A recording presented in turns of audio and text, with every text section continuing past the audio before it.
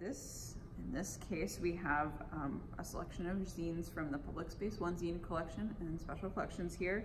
And this collection has zines from the 90s and 2000s, a lot of which are related to radical politics in some way, but also other topics.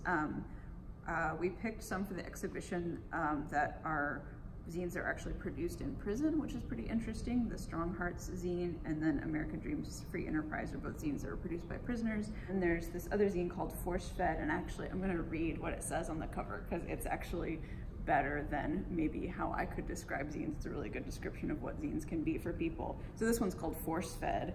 It says, I'm pissed off and proud. I'm kicking over the cup of crap I've been force fed from birth by the reigning powers who will have nothing to control if we refuse them, and I'm envisioning a different existence where we DIYers are in control. So that's Force Fed zine. Also has some handwork on it as well as the photocopy format. Yeah, zines.